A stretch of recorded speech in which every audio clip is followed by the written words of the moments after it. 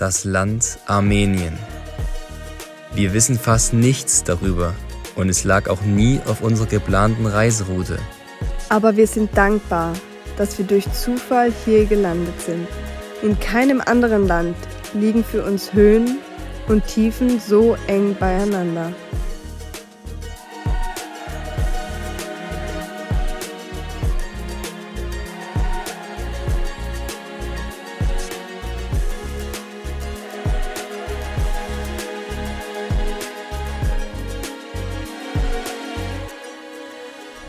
Was für ein schöner Grenzübergang, ne? Über diese Brücke müssen wir da. Das ist quasi Armenien, hier ist noch Iran. Jo, hoffentlich geht alles gut und dass wir halt recht zügig drüber kommen. In der Stadt bleiben wir nicht, aber in der nächsten ist gar nicht so viel weiter. Und dann machen wir 2 Tage Pause. Oh. Wir sind gerade über die Grenze. Ich glaube, wir sind die ersten Menschen, die die Gepäckkontrolle umgangen haben. Ja, also diese Grenze war ja so verwirrend. Ich habe noch nie so was Verwirrendes gesehen. Und ja, dann sind wir irgendwie zu diesem Schalter gekommen, wo das Gepäck kontrolliert wird. Aber wir konnten die Räder draußen stehen lassen. Und ich weiß nicht, irgendwie haben wir uns da rechts rumgemogelt, aber unabsichtlich und dann mit ein paar schnellen Schritten vorbei. Ich finde auch gerade das erste Mal, so ein Kulturschock da ist. Weil jetzt war gerade noch diese ganze Herzlichkeit, so ein Kopftuch und sowas und so ein bisschen auf Abstand und Respekt und alles sehr russisch, also überall russische Fahnen auch neben den armenischen Fahnen. Ich habe gerade eine Frau vorbeigelaufen mit kurzem Kleid und ärmellos und so, okay, Darf die das? Das geht jetzt wieder so. So, zu Hans seinem Geburtstag, 26. Alter Knacker. Haben wir uns mal hier ein Frühstück gegönnt. Sieht richtig lecker aus. Alles hier vom Garten und selbst gemacht, Marmelade und so weiter. Omelette kommt gleich. Aber das Highlight sind die Katzen da. Das Highlight sind die 2 kleinen Kätzchen da drüben. Och, die sind so süß. Oh mein Gott. Oh mein Gott. So, wir waren jetzt ein paar Tage hier in dem ersten Ort nach der Grenze. Und so genial. Wir haben hier Holländer getroffen. Und der Mann kennt sich total gut aus mit Fahrrädern und hat es jetzt einfach mal geschafft, hier mein Ritzel hinten zu wechseln. Das haben die nicht mal im Fahrradladen geschafft. Jetzt habe ich nämlich einen Gang leichter, so wie der Hans auch. So, wir starten jetzt. Dieser kleine Laden hier gewesen. Geht jetzt immer weiter in die Richtung erstmal, wie viel sind das? 2000 Höhenmeter bergauf. Das schaffen wir jetzt sicher nicht mehr. Wir haben jetzt 8 Tage bis Jerewan. Wir wissen echt nicht, ob wir das schaffen. Aber wir haben dann den Termin beim Anwalt. Boah, es ist so seltsam, nachmittags bzw. fast abends zu starten. Irgendwie habe ich gleich ein schlechtes Gewissen, dass wir noch keine Kilometer gemacht haben. Total bescheuert eigentlich. Für uns ist es so ungewöhnlich, so viel Grün wieder zu haben. Also Iran war ja alles so gelb und wüstig. Da hinten sieht man dann noch, es ist alles kahl. Und jetzt beginnen so langsam die Bäume wieder. Sind wir gespannt, ob wirklich Armenien so richtig saftig grün wird, ne?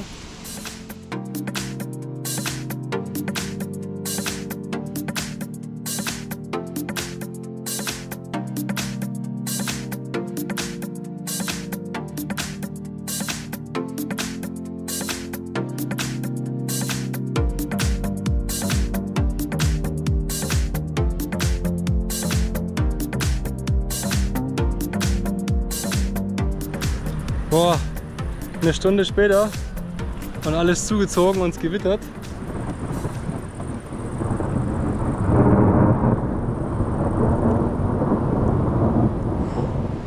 Das Licht schaut so nach Hagel aus.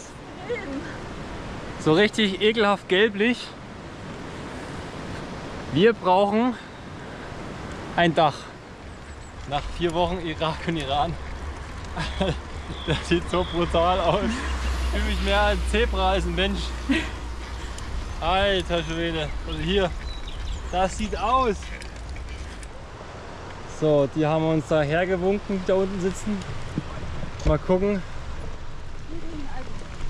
Okay. Здравствуйте. Armenien. Bitte. Spasiba большое. Spasiba большое. Thank you so much. Wow, die haben uns jetzt hier. Хороший дорога. Ереван здесь хороший дорога. Important. Читайте. Армянский скажу. Армянский. Хороший. Important. Ja, ja. Die haben uns Wodka angeboten, aber wir bleiben bei Cola. Spasiba. Okay. Jetzt haben wir jetzt noch ein bisschen Fleisch bekommen, Tomaten haben sie aufgeschnitten, also so nett die Armeen, thank you so much. Der Hund vom Hirten hier, der kam die Nacht irgendwie hier ran. Vielleicht hat er auch schlecht geträumt, hat uns irgendwie angebellt und da hat ich habe so ein Zelt aufgemacht und er hat seinen Kopf reingesteckt ins Zelt. Und danach habe ich ein bisschen gestreichelt und danach ging's, ne? Nur ein Kleiner. Bist doch ein Lieber.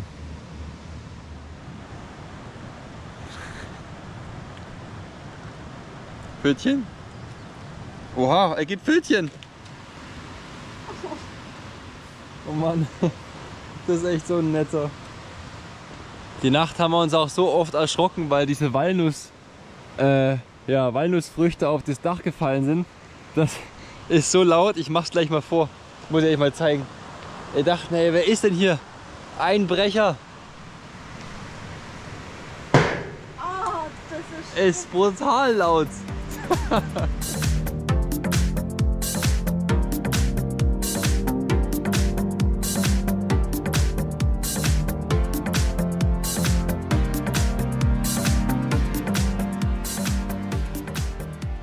Langsam wird es echt zu kalt für ein T-Shirt. Wir sind, denke ich mal, mittlerweile 2000 Meter. Ja, der Nebel wird immer dicker. Oder die Wolke. Ich denke, mittlerweile sind wir halt in der Wolke drin. Good morning. Good morning. And we said if we see you, we'll make coffee for you. Oh, that's so nice. Also ich bin ja kein Kaffeetrinker, aber das ist immer mit Handschmatz. Das ist immer mit Handschmatz. Such shitty weather. Einkleidung bekommen wir auch noch, die sind doch verrückt. Es geht weiter. Wir sind vor 10 Jahren auch um die Welt gereist mit diesen Regen, also diesen Windstopper-Westen hier und die sind halt so dünn und so gut packbar. Und so klein, ja. It's been to India, Pakistan, Nepal, Ja. Kyrgyzstan, Wow. Verrückt. Und jetzt können wir die Ehre hier weiterführen. So that's really good quality. Yeah, thank you so much. Thank you so much. More than welcome.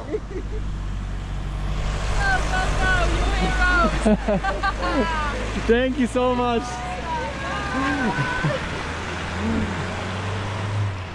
Boah, sind das nette Leute, hey. Also wenn ihr beiden das seht, wenn wir mal alt sind, sorry, nein, das war Spaß. Wir wollen auch mal so werden wie ihr. Hier soll es auch Leoparden geben, haben wir jetzt schon ein paar Mal gesehen, aber extrem selten. Wir haben auch schon gefragt, ob es irgendwie gefährlich sein sollte, wenn, mit den Zelten und sowas, aber ja, die sind so selten und so scheu, dass die nirgendwo noch keine Daten gibt, wo jemand angegriffen wurde. Deswegen sehen wir die wahrscheinlich auch nicht. Die iranische Gastfreundschaft lässt uns nicht los. Jetzt haben uns gerade 3 Iraner, die hier im Truck geschlafen haben, uns gesehen haben, zum Chai eingeladen. Jetzt geht's gleich Chai. Jetzt machen sie sogar noch für uns Frühstück. Hey. Die Iraner sind so super. Gurken, Tomaten schneiden sie auf, Rosenmarmelade, Brot, Butter. Dann haben sie uns noch Käse und Butter für unterwegs geschenkt. Also es gibt echt so viele super Menschen auf der Welt. Also, thank you so much. Thank you so much. Wie hast du das gemacht mit dem Rauch? So einen mystischen Auftritt erlebt man selten. Franzi ist etwas kaputt. Das kann man dezent daran sehen, worauf sie liegt. Das schaut so bescheuert aus. Jetzt sind wir gerade hier so ein Bauarbeiterhäuschen eingeladen worden. Da sind wir ganz erschrocken, dass so viele hier drin waren. Aber mega nette Leute. Ich glaube, die kochen sich gerade so ein Süppchen. Und für uns gibt es jetzt ein Chai. Die Rosen machen immer so, also die Rosen oder Mehl machen immer so ein bisschen Eindruck am Anfang. So ein bisschen kaltherzig vielleicht oder sowas. Aber die wir bisher getroffen haben, sind echt sehr nett, wenn man sie ein bisschen kennenlernt und auch sehr hilfsbereit.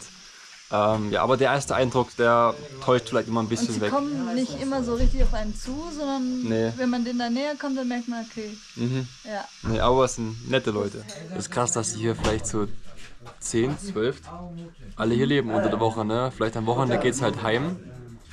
Ansonsten müssen sie halt hier hausen und die Bedingungen sind gerade echt ziemlich krass. Für mich ist das halt richtig eine UdSSR quasi Bude, oder? Weil der Tisch und dieser Ofen und die Betten und sowas, das ist echt wie eine kleine Reise zurück, finde ich. Ja. Ja, gar nicht böse gemeint, aber interessant. Wow. Spasiba большое, spasiba большое. Es klart endlich auf. Cool. Die ersten Blicke. Mal schauen, vielleicht geht es nochmal ganz auf. Aber cool zu sehen, wo wir lang gefahren sind. Das wussten wir die ganze Zeit nicht.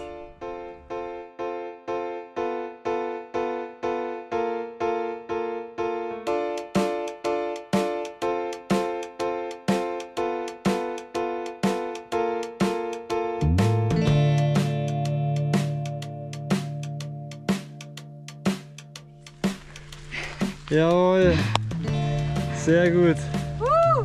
2535. 7 Stunden, um mal ein Zeitgefühl zu bekommen. Wir sind jetzt 7 Stunden den Berg hochgefahren und jetzt ist Nebel. Wir sind 3-mal eingeladen worden, müssen wir dazu sagen. Boah, ich hätte nie gedacht, dass wir es heute schaffen.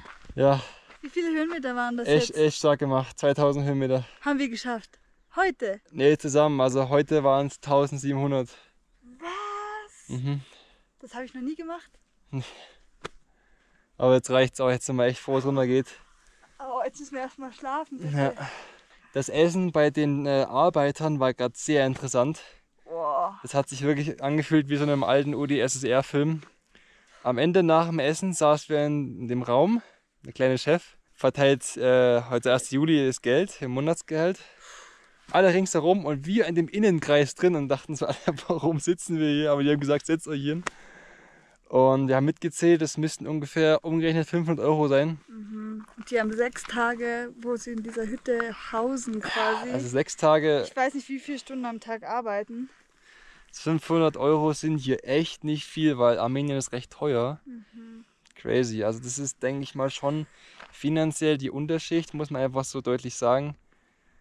Sehr arme Verhältnisse in dem Raum. Ich fand es auch echt eine bedrückende Stimmung, Ja. die da herrschte. Ja. Also wie zum Beispiel die Iraner, die wir getroffen haben heute, die hatten Spaß und haben gelacht. Ja, und so. ja, Also das da war toll. Mhm. Das war ganz eine andere Stimmung wie da. Mhm. Wirklich jeder so für sich, jeder irgendwie so deprimiert. Man hat richtig die Müdigkeit in den Augen gesehen, diese Trauer oder diese Unzufriedenheit irgendwo. Unzufriedenheit.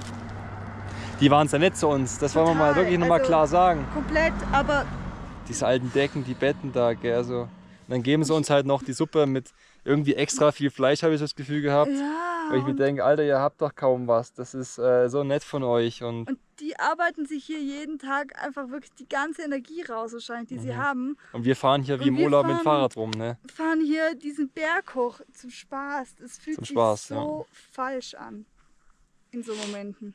Man kann es nicht Ja. genug wertschätzen, ne? Dass wir Dass so wir aufgewachsen wirklich sind so und haben, ja. diesen Reisepass haben. Genug Geld, sag ich mal, dahingestellt, aber im Verhältnis genug Geld. Also wir können uns echt eigentlich gar nicht beschweren. Ne? Und Also auch uns wenn geht's wir, gut. Ja, und auch wenn wir jetzt vielleicht nicht so viel Geld haben und auf Sparflamme quasi auch leben, wir haben immer diese Möglichkeit, wieder zurückzugehen Ja. und unser Geld zu verdienen und ein gutes Leben zu führen. Ja. Und das ist der Unterschied. Auch wenn wir jetzt minimalistisch leben können, wir haben immer im Hintergrund dieses, wir können zurück. Mhm.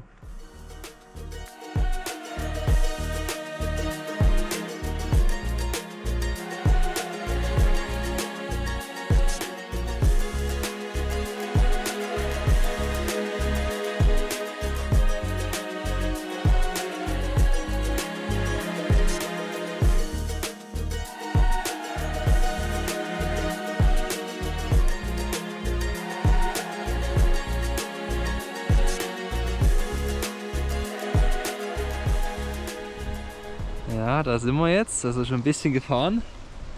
Die Straße geht da entlang, immer schön weiter runter. Und hier können wir noch ein bisschen Trinkwasser auffüllen. Gute Sache, haben kaum noch was. Schönes Quellwasser aus den Bergen. Wenn man hier den Finger unten dran hält, kommt es quasi oben raus.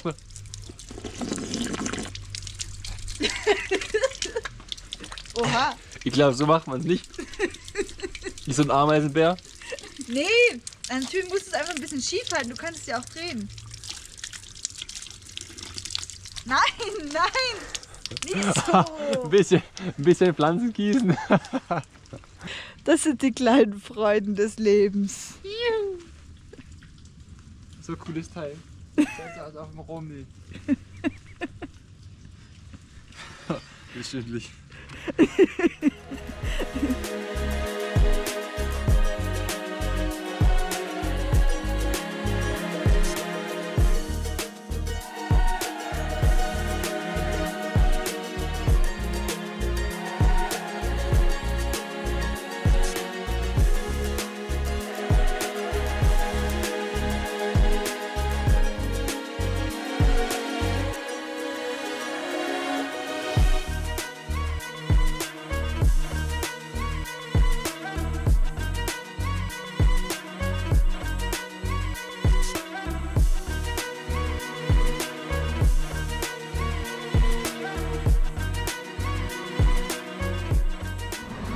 Was auch schon sehr auffällig ist hier, es gibt halt kaum Häuser, ne? Es gibt halt nur diese Wohnblocks überall.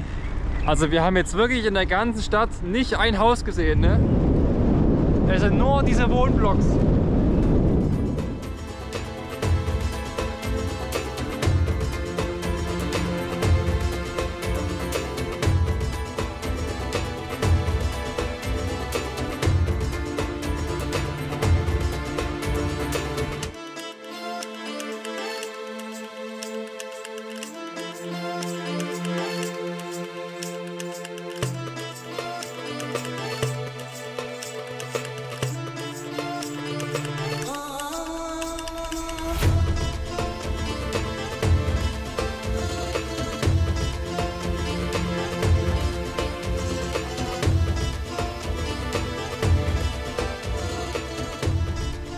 Wow, das ist ja richtig schön hier.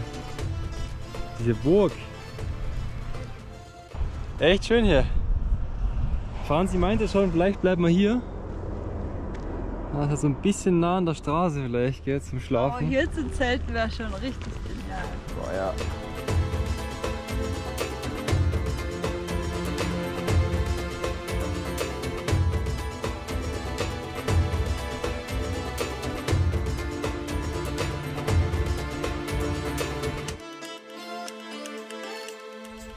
Das ist dann auch die Straße, die nächste Etappe, die so rumschlängelt da. Also es gibt zwei Straßen. Es gibt zwei Straßen in Armenien, die von Norden nach Süden gehen. Quasi die Hauptstadt mit dem Iran verbinden. Wir nehmen jetzt die weiter westliche und die östliche, die ist gesperrt.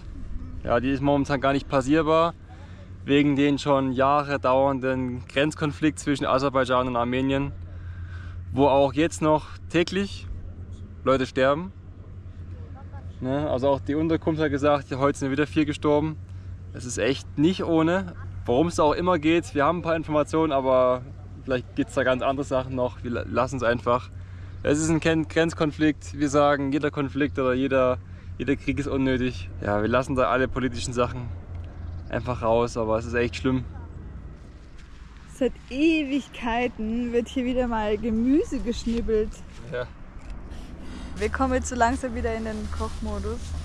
Aber es ist eigentlich ziemlich cool, wieder mal was zu kochen. Habe ich ein bisschen vermisst. Ja, tut schon echt gut, vor allem weil es auch mal ein bisschen gesünderes Essen ist, wie das, was man im Restaurant so findet. Ja. Wie schaut's aus, Chefköchin? Geht schon viel besser als davor. Guten. Morning. Guten Morgen. Was für ein geiler Sonnenaufgang.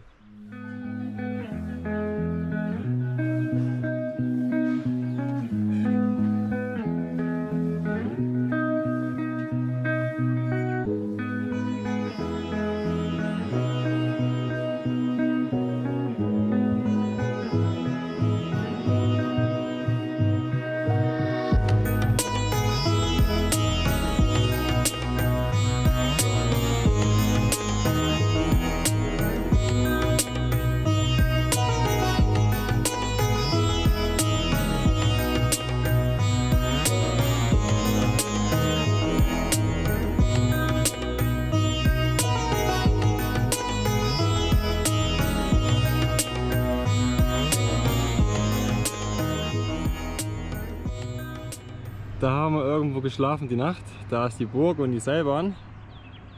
Und da ging es halt den Zickzack runter. Jetzt kämpfen wir den ganzen Weg wieder hoch. Wenn die Straße so bleiben würde, wäre es super.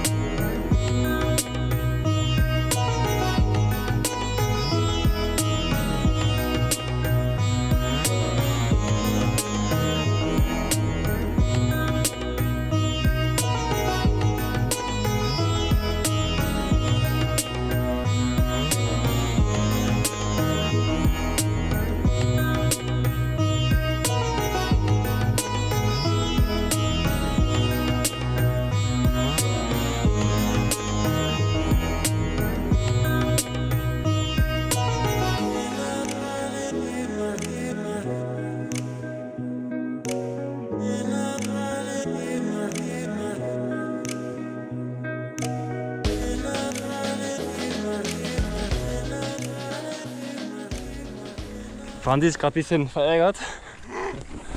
Da ist nämlich die Gondel, die da einen Berg hoch macht. Und du hast nämlich gestern extra gefragt, ne? Ich habe gestern gefragt, ob halt Fahrräder auch erlaubt sind, weil dann wäre ich halt diesen Stück mit der Bahn gefahren. Nee, morgen arbeiten die nicht. Und jetzt fährt hier diese Bahn. Was soll denn der Mist? Wir sind jetzt 2 Stunden an dem Berg. Und das heißt Halbzeit. Ungefähr 600 Höhenmeter gemacht. Wir können uns beide noch gar nicht vorstellen, wo kommt jetzt nochmal genau so ein großer Berg. Keine Ahnung. Jetzt haben wir erst die Hälfte der Höhenmeter geschafft. Und jetzt fangen die Bauchkrämpfe an. Mal schauen. Wenn wir jetzt Pause machen, vielleicht wird es besser. Ja. Aber es wirkt so, als wären wir ganz oben drauf. Und jetzt kommt, ach du Scheiße, da hinten. Oh. Guck dir mal diesen Dinger an da hinten. Franzi hat gerade mega Hunger bekommen. Oh ja. Und ja, zum Glück haben wir jetzt einen kleinen Markt gefunden. Mit Russisch komme ich gerade noch so hin, dass ich fragen kann, wie viel Kilometer der nächste Markt kommt, aber mehr auch nicht.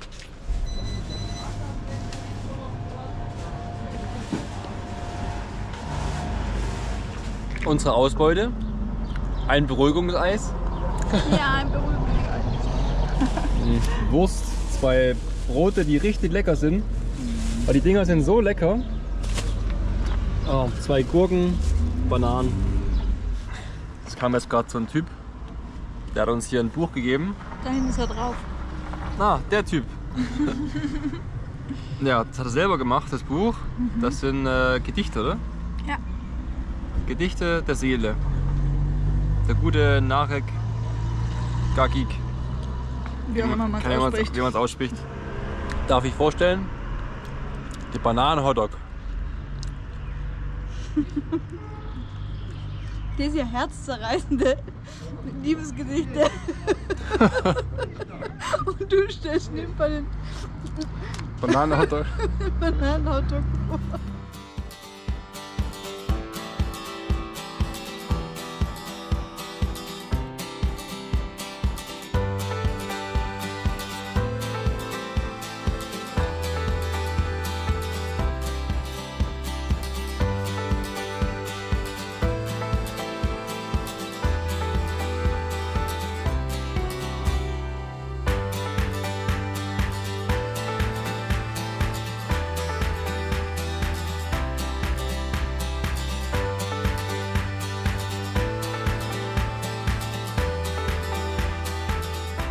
Die letzten 100 Höhenmeter. Wir sind oben. Wir haben es geschafft. Gut gemacht. Ja. Angehalten. Hallo. Hi. Hallo. Hi. Nice to meet you. По-русски понимаете? По-немецки, по-английски, маленький по-русски. Мы вам хотим угощать. На фото? Alkohol trinken wir nicht. Nein, um Himmels Willen. Come, stay, honey. Serhan. What is your name? Hans. Wie alt? Wie alt? Wie reist?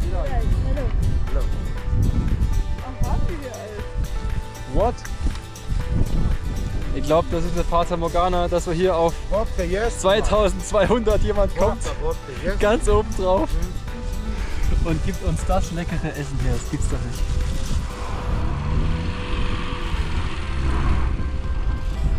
Was ich noch mehr? Was waren das hier?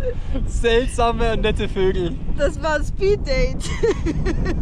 Auf Stress kommt, esst so viel wie ihr könnt. Hergefahren, ausgepackt, oh. Ausgepackt, schnell essen, aufgeschnitten so und esst. Okay, tschüss, bitte. Was war das gerade? Mit ihrem kleinen Lader, das ist so ein, das war so geil gerade. Was, diese unvorhersehbaren Dinge, das ist so cool. Jetzt sind wir echt oben angekommen. Und dann, gerade als wir einklatschen wollen, steht ein Lader vor uns und gibt uns Essen. Mega. Geil, geil. So, jetzt geht's 25 Kilometer runter. Juhu!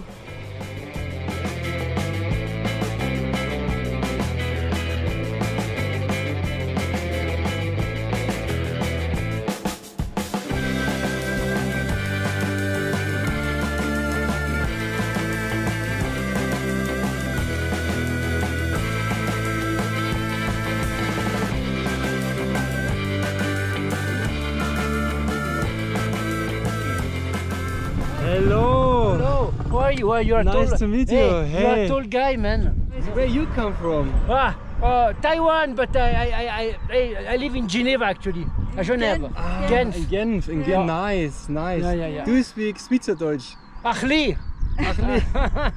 Okay, Taiwan, nice. Yes, Taiwan, yeah, yes. Das war das erste Mal für uns, dass wir jemanden getroffen haben auf dem Fahrrad seit Mazedonien. Ja, ich kann es nicht ganz glauben, aber ich Das glaube... ist eine Ewigkeit her. Jo, es war ein Spezialist. Mit Handschuhe und Haufen Klamotten an. Also wir finden sie echt warm, ne? Und der fährt berghoch. Holy moly. Er geht auf jeden Fall jetzt nach Iran, also genau die Gegenrichtung, die wir fahren. Und was dann nach Pakistan, ne? Und dann Indien. Genau. Vielleicht treffen wir ihn wieder. Ja. Das wäre so cool. Wow.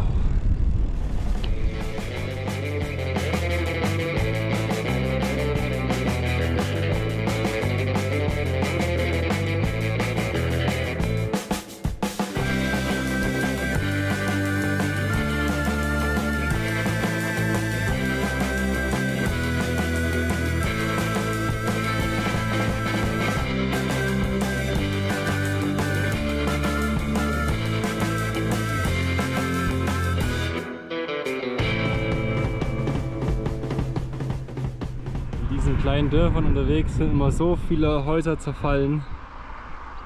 Die sehen alle nicht gut aus. Franzi kriegt gerade auf die Reihe zu schlafen und zu fahren. So müde. Ja, die letzten Tage schlauchen halt voll, ne? Wir haben halt jeden Tag einen Pass, wo wir 1.000 bis 2.000 Höhenmeter krachen lassen müssen. Ist schon hart. Nach 4 Tagen, dann sind wir da.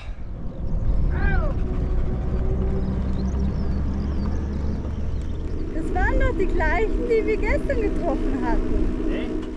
So, Mittagspause. Unter so einem Stand und sind gerade welche gekommen, die hier Pilze verkaufen. Boah, das ist ja unglaublich. Solche Riesenschaum haben wir noch nie gesehen. Verrückt. Ja, jetzt weiß ich nicht, ob wir Platz machen müssen oder nicht. Was sind das für große Pilze? Total groß. Das sind ja riesige Wiesenchampignons, glaube ich. Gell? Auf jeden Fall werde ich, glaube ich, jetzt gleich Konkurrenz machen, weil ich finde die Idee mit dem Bananen-Hotdog echt nicht so schlecht. Mit YouTube verdienen wir ja eh nichts, deswegen bauen wir jetzt einfach Bananen-Hotdog-Stand auf. Ich sag's wirklich so, wie es ist. Dagegen kommen die nicht an. Die ziehe ich ab. Es kommt eigentlich die ganze Zeit so vor, als würden wir die ganze Zeit im Tal rumfahren, weil es ist die ganze Zeit über 2000 Meter. Ne? Wir sind eigentlich schon so hoch. Hier sieht man ab und zu mal auch so ein Fleckchen Schnee auf den Bergen. Das ist echt eine richtig schöne Hochebene hier. Ne? Es ist auch viel kühler hier, das ist so angenehm. Und wir haben heute sowas von geilen Rückenwind. Ja, Boah. Uns weht sie die Berge hoch, hey. Boah, das war jetzt nicht so spaßig. Gestern über die Kuppe hat man eine Grillplatte bekommen von Leuten, die uns da eingeladen haben. Und heute über die Kuppe hier drüber, ja, ist es gerade ein Hund in meinen Arm gestorben.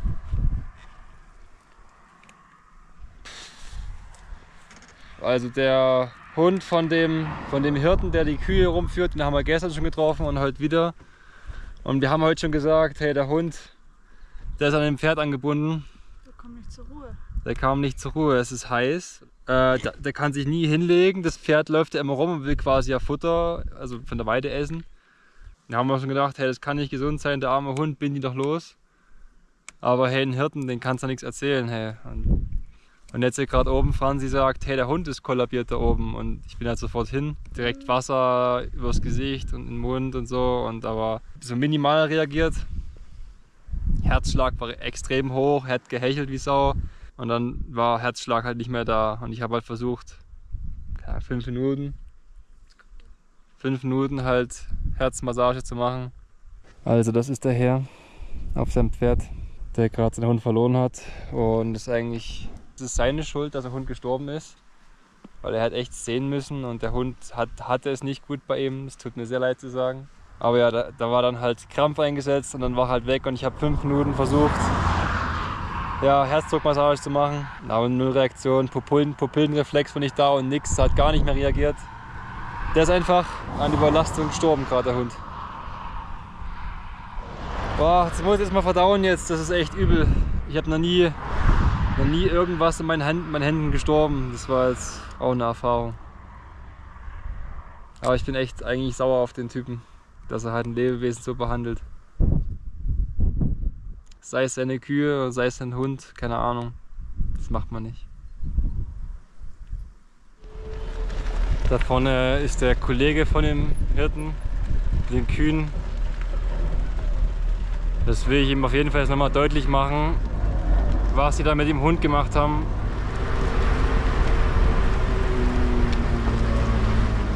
Also, ich habe jetzt nochmal mit Google-Übersetzer den einen halt was geschrieben, dass der Hund halt an keinen natürlichen Tod gestorben ist, sondern an Überlastung. Und der hat es dann bei mir entschuldigt, dass er das weiß. Und dass halt der Alte unbelehrbar ist.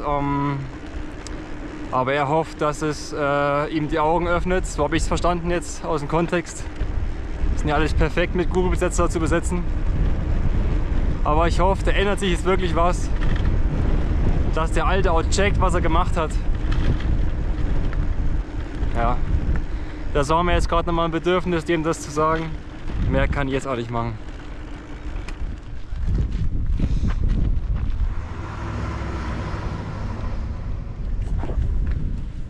Das ist Stop? Stop, ja, Zatsch. Ja, also ein Brot nehmen wir auf jeden Fall. Odin? Odin? Odin. Und Wasser ist halt die Frage. Gasova? Ja. Gasova? Voda nie Gasova? Big Vojoj Voda. Wie hart? So sagt man hier. Ja.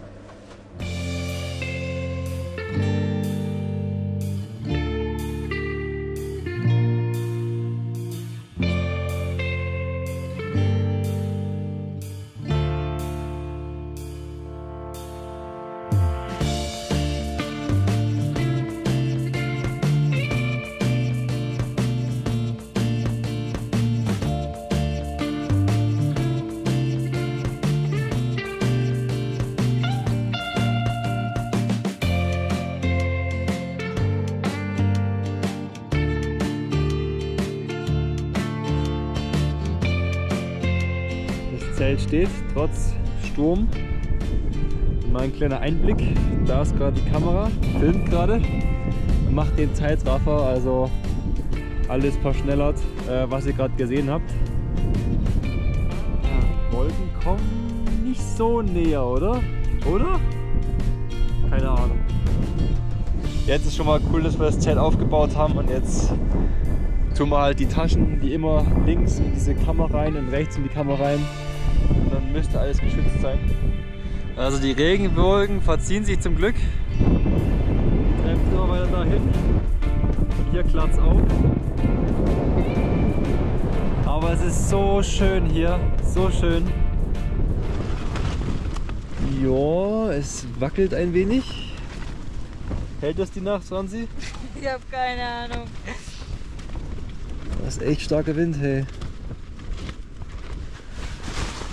Da sind die Taschen drin. Da ist Franzi drin. Also da schläft Franzi. Ja, klar. Und der Raum ist für mich. Es ist so windig draußen. Aber noch schlimmer. Boah, sind die Fürze vom Hans. Alter Schwede. Oh. Ja, der Wind ist doch voll gut, dass es so rauszieht. Ja, eben. Ich bin eigentlich froh um den Wind. Sie übertreibt. Ja, okay, Ich hatte Angst, ich kriege keine Luft mehr. Boah, wir hoffen echt, dass es nicht durchregnet. Das wäre eine Katastrophe. Weil wir sind hier so ein bisschen auf einer Regenrinne mit dem Zelt oben drauf. Boah, fuck, regnet rein, Franzi.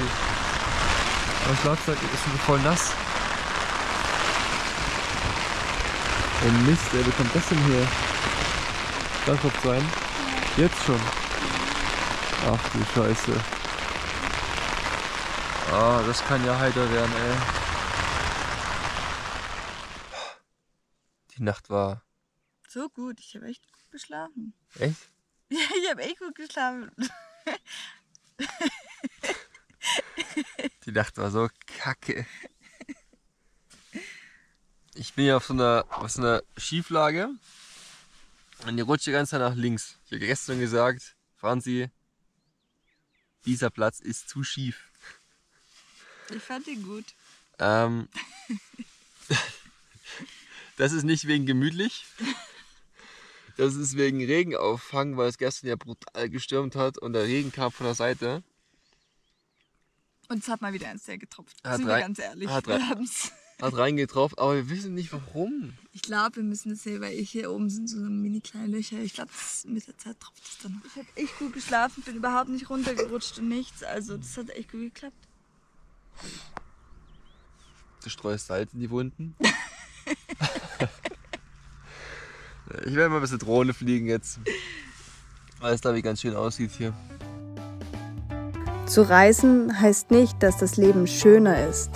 Zu reisen bedeutet, dass das Leben intensiver ist. Die Höhen sind höher und die Tiefen sind tiefer. Aber egal ob gut oder schlecht, an jeder Erfahrung wachsen wir und können dankbar sein, dass wir unser Leben so leben können, wie wir es momentan erleben.